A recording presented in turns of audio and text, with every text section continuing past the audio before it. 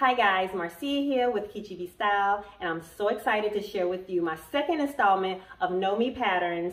It's my early spring pattern, and this is a cool, edgy take on your classic wrap dress. Now this is an A-line dress, and it comes with two views. View A features a color contrast look with flooded sleeves and a longer length, and view B is featuring a shorter sleeve version with a shorter length. Now, I like to present my patterns with customizable options. These come with 4 cargo pockets, a wrap belt, but you can choose how many pockets you like. And I've actually, for my sew along today, I'm going to be showing you how I created this look, which is sleeveless and has a longer length. And it's also color blocked. And I've done a little customizable color blocking here. So if you're ready, grab your pattern and your fabric and let's get into it. So when I originally created this look for my early spring Know Me pattern, I immediately knew that I wanted to do a multicolored color block look. For this pattern, you're only required to have 2 contrasting fabrics for view A. And I will be using a khaki cotton twill and a army green cotton twill for these main 2 colors. However, I have added 3 additional colors. You can follow along with the pattern with 2 contrasting fabrics, or you can add a couple more for this additional option. For this view, I will be cutting view A. I will omit the sleeve and keep the longer hemline. You can always refer to the back of your pattern for fabric suggestions, size and measurements, and fabric yardage. If this is your first time sewing, don't forget to review your pattern instructions for more info on pattern markings and suggested cutting layouts. Okay, so this early spring pattern, it has a couple more pieces than my fall pattern did. I believe there are 16 pieces to cut, and some of those will also be cut in the contrast, so let's get to it. For view A, you will need to cut piece 1, bodice front, cut 1 of your fabric and 1 of your contrast fabric. Next, you will cut piece 2, your upper pocket, cut 2. You will need piece 3, the upper pocket gusset, cut 2. Cut piece 4, your upper flap, cut 2 of contrast fabric and 2 of interfacing. Next, cut piece 5, the bodice back, cut 1 of fabric and 1 of contrast fabric. You will need piece 6, your skirt front, cut 1 of fabric and 1 of contrast fabric. I'll be cutting the longer length in view A. You'll also need piece 7, the skirt back, cut 1 of fabric and 1 of contrast fabric. Cut piece 8, the lower pocket, cut 2 of your contrasting fabric. You will need piece 9, your lower pocket gusset, cut 2 of your contrasting fabric. Cut piece 10, the lower flap, cut 2 of your contrasting and 2 of your interfacing. You will need piece 11, the upper collar, cut 1 of fabric and 1 of contrasting fabric, 2 of interfacing. You will need to cut piece 12, the under collar, cut 1 of fabric and 1 of contrast fabric. You will need piece 13, your front facing, cut 1 of fabric, 1 of contrast fabric, and 2 of interfacing. Next, cut piece 14, the epaulettes, cut 2 of your contrasting fabric and 2 interfacing. Lastly, you'll need piece 16 for your belt, cut 2 of your contrasting fabric and 2 of interfacing. Starting with your bodice front, first we'll reinforce the inner corner of the bodice front for about 1 inch on each side of the small dot, stitching through the dot. I finished my stitching, so I went ahead and clipped to the dot and stay stitched my neck edge. Now I'm ready to create my bodice dart. With the right sides together, I bring the broken lines in the dots together to form my dart. Once you secure your dart with pins, then you can take it to your machine and stitch it up. You're going to want to give your darts a quick press away from the center. Now we can set our bodice aside and work on our pockets. I like to make my pockets all together, so I'll be explaining the construction of the cargo pocket only once. With wrong sides together, fold upper or lower pocket, whichever you're working on, in half crosswise, matching the notches. Then we're going to stitch along the broken line and press the pleat flat with our iron.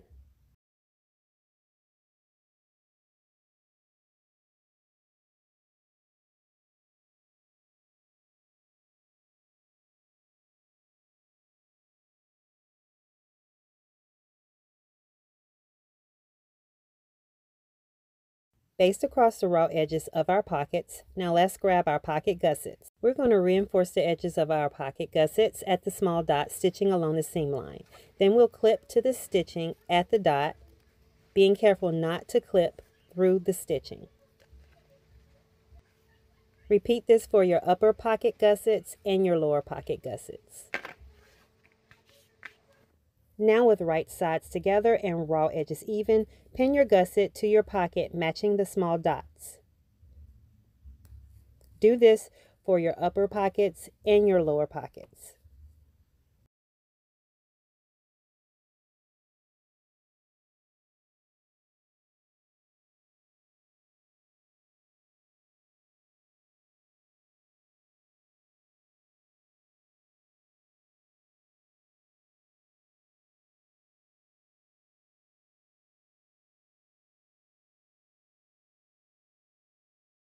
When you're finished pinning or clipping your gusset to your pocket, we are going to take this to our machine and we're going to stitch, pivoting with our needle and fabric at the corners.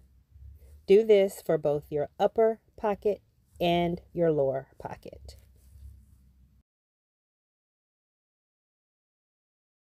Now we need to trim the corners and seams of our pockets, getting rid of any excess fabric and bulk.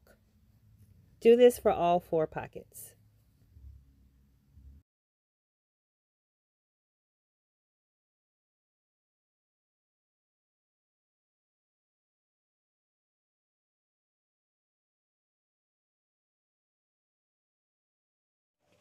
In order to prepare our pockets to be stitched to our garment, we want to make sure that our seams and our corners are flat as possible. You can use your pressing tool or your iron to flatten out your edges. First, I'm going to turn my upper edge to the outside along the fold line, forming the facing. I've pinned the facing down just to keep it secure. Now I'm going to take it to my ironing board and give it a press. Now I'm going to press under 1/4 of an inch on the upper edge of the pocket facing and give it a press. Once this is done, take it to the machine and stitch your pinned edges. Now we're grabbing our bodice front, and on the outside we'll pin the gusset to the bodice front along the placement line, matching the small and large dot markings that we transferred when we cut out our pattern pieces. Once it's pinned, then we'll take it to the machine so we can stitch it. We're going to stitch close to the side and lower edges and then press the gusset edges together.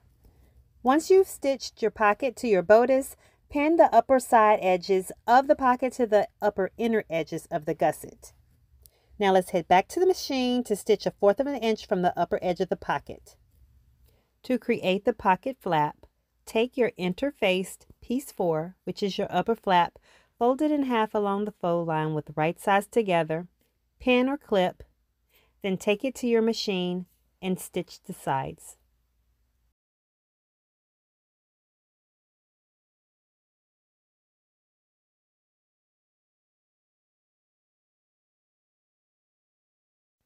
Once your flap is stitched, don't forget to trim the seams. And then we're going to turn the flap right side out and give it a press. I like to use my seam creaser for this. It's really good at getting corners and points and achieving a really clean edge. Next, I'm going to give the flap a press and baste the raw edges together. I went ahead and created my buttonholes at the markings on the flap also and finished my edges. Now on the outside of the bodice, I'm going to pin the flap to the bodice front with basting along the placement line. First, I'm going to pin it in place, matching the small dots, and then I'll take it to the machine and stitch along the basting. Go ahead and press your flap down and top stitch 1/4 from the upper edge. Now let's take our back bodice pieces, which is your piece number 5. You should have 2 of these, one in your main color and one in your contrast. You can finish your center back seams prior to stitching or after you've stitched the center seam. We're going to pin this back seam together, and after we've pinned it together, we'll take it to our machine and give it a stitch. After you've stitched your back seam, press the seam out and stay stitch the neck edge. Now we're going to stitch our bodice front to our bodice back with right sides facing. Pin your back shoulder to your front shoulder and your side edges together using pins or clips. And let's not forget to match our notches and our dots.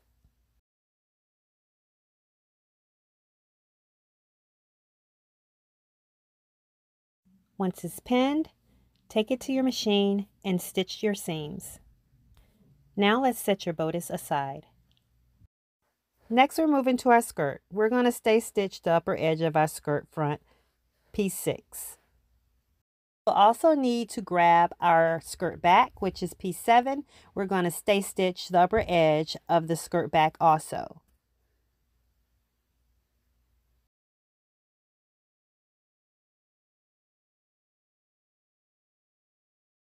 Once your skirt back has been stay stitched, we are going to stitch the center back seam together. First, matching notches and dots with front sides facing, we are going to pin or clip the center seam edges together.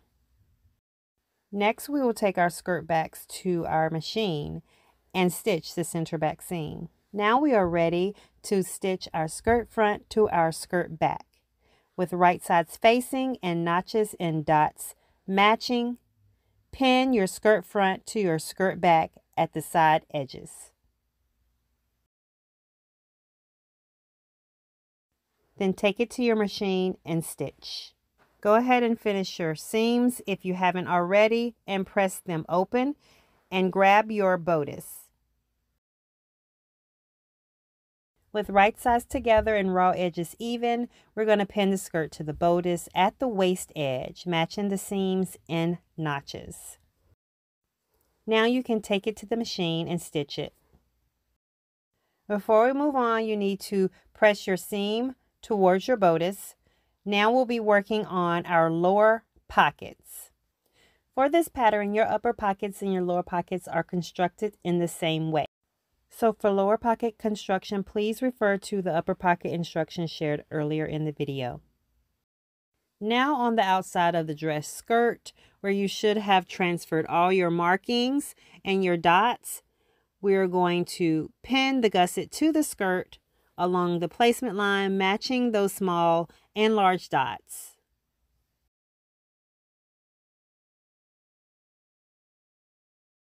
Just as you did with your upper pockets. Once your pocket is securely pinned in place, you can take it to the machine and stitch it close to the side and lower edges. I went ahead and gave my pocket a press and press those gusset edges together. Now I'm going to pin the upper side edges of my pocket to the upper inner edge of my gusset.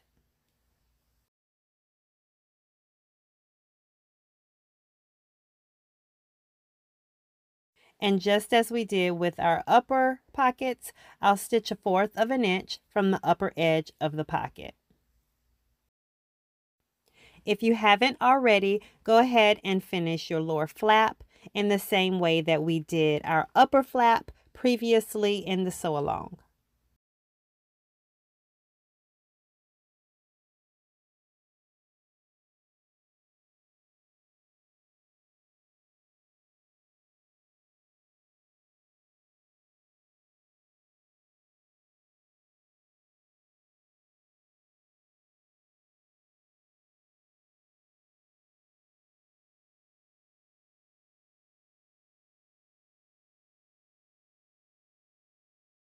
On the outside, pin your flap to the bodice front with basting along the placement line and match your small dots.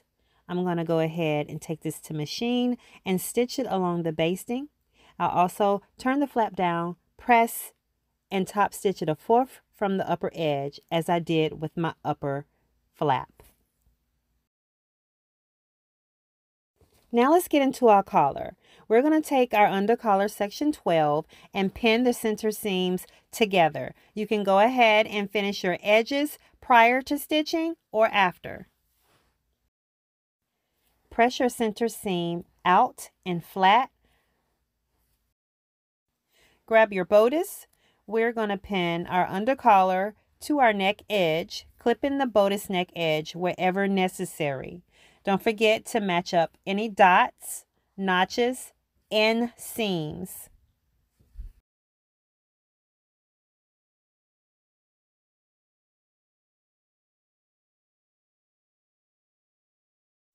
Now take it to your machine and stitch between the large dots, pivoting at the small dots.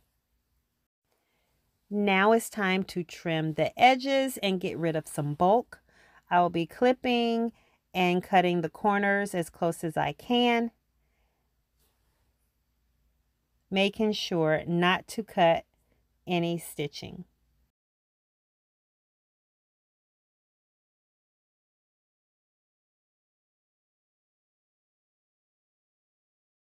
Okay, so let's go ahead and grab our front facing piece number 13. I've reinforced the inner corner and stay stitched my neck, clipping to the stitching at the dot. Now I'm going to go ahead and finish my unnotched edge.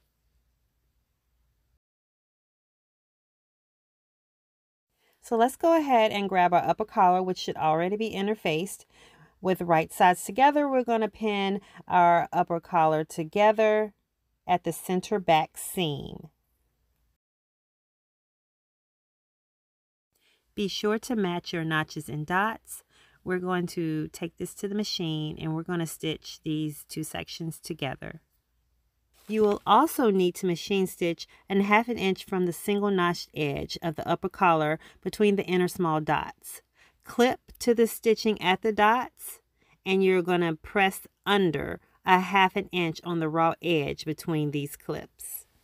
Next, grab your facing and we're going to pin the upper collar to the neck edge of these facing sections.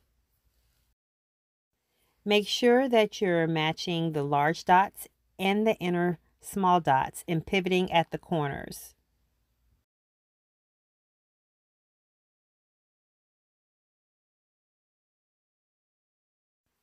After you've finished pinning or clipping, you can take it to the machine and give it a stitch.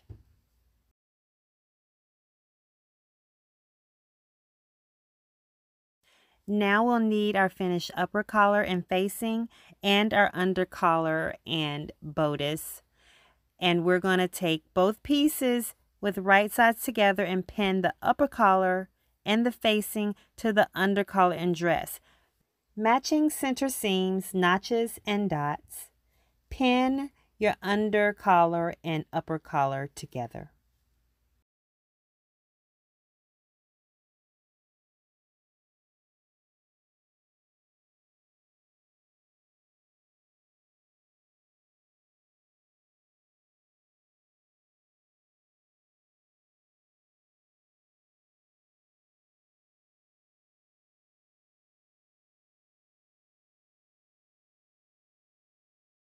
When you're done pinning, go ahead and stitch your collar edges to the small dot.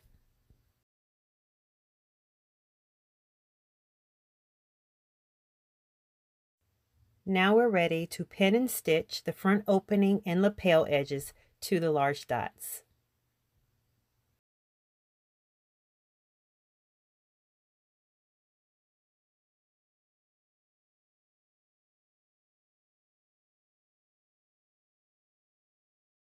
Pin the remaining lapel and facing all the way down to the hem, stopping at the large dots.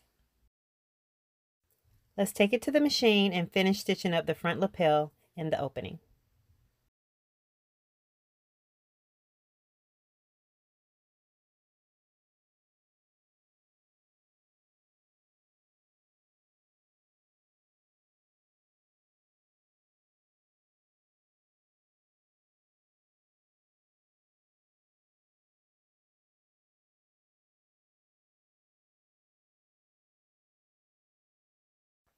Now you can go in and trim the edges and clip your corners, making sure to get rid of any excess bulk. This way you can create nice clean edges and a smooth finish.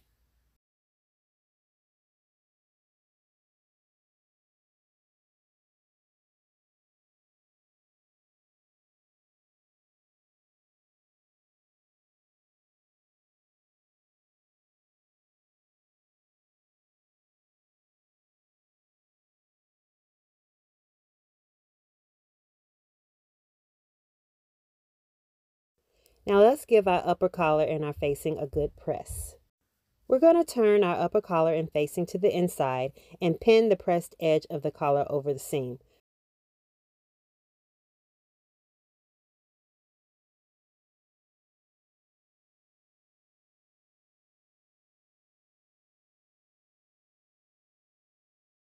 When you're done, we'll go to the machine and stitch in a ditch of the seam, catch an end pressed edge of the upper collar on the inside.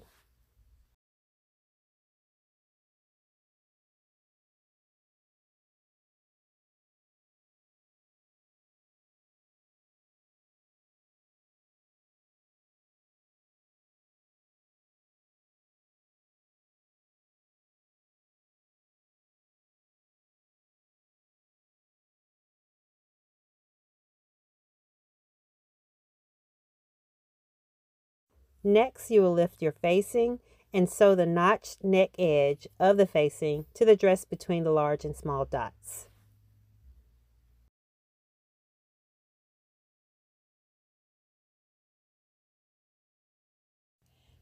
Now I'm going to go ahead and stitch the shoulder edge of the facing to the shoulder seam allowance of the dress.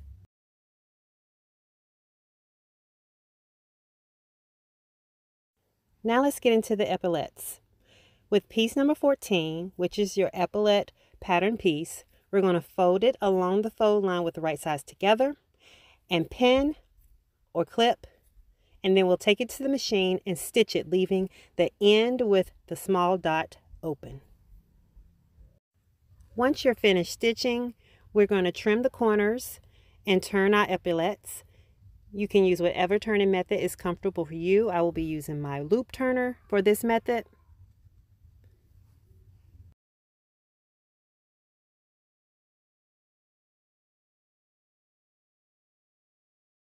I like to use my favorite seam pressing tool to get the corners and the edges, and I'll give it a press.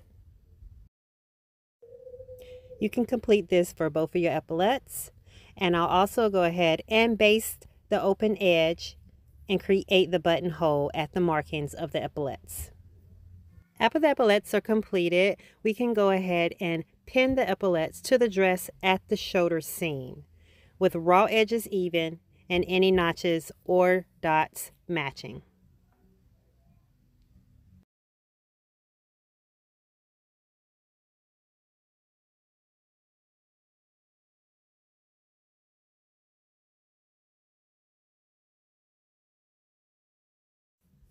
Now let's take it to the machine and baste it in place.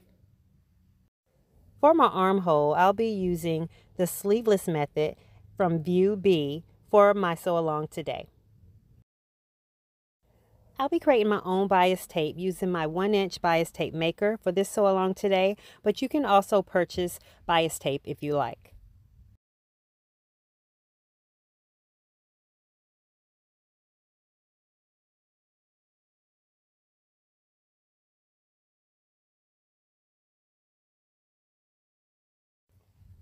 Now let's grab your armhole and your bias tape. We're going to open out one edge of the single fold bias tape, and with the right sides together, pin the tape to the armhole edge, having the raw edges even.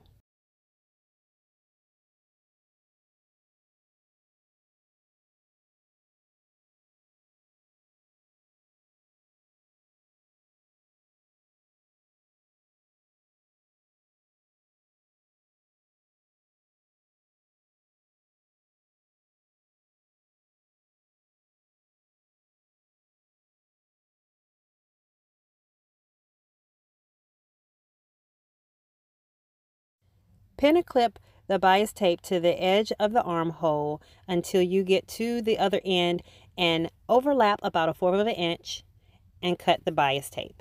Once you've completed pinning both arms, we'll take this to the machine and stitch in 3/8 of an inch and trim our seams.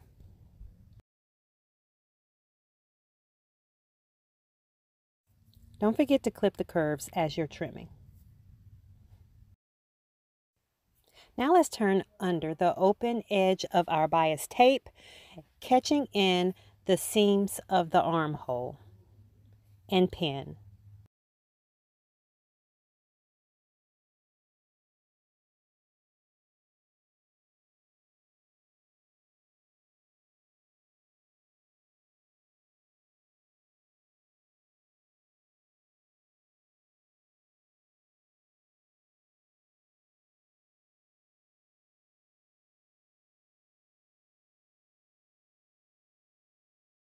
Now let's head to our sewing machine so we can finish off our armholes by understitching the tape and top stitching close to the inner edge of the tape.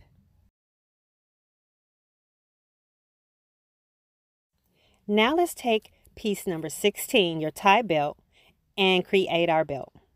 With right sides facing, we're going to stitch the notched ends of the belt together and pin it. Then take it to your machine and stitch your seam. Now with right sides facing, we're going to fold the belt in half, lengthwise matching the seams and any notches. We're going to pin it, and then we'll take it to the machine and stitch it. So I went ahead and trimmed my corners and edges, turned my belt, and gave it a press. And now we need to slip stitch the opening edges together. But first I like to add a little stitch and tape to secure the edges before I go into slip stitch. Once you finish your belt, you can go ahead and make your buttonholes in the right and left dress front at the markings and sew on your buttons. All that's left is your hem and your piece is complete.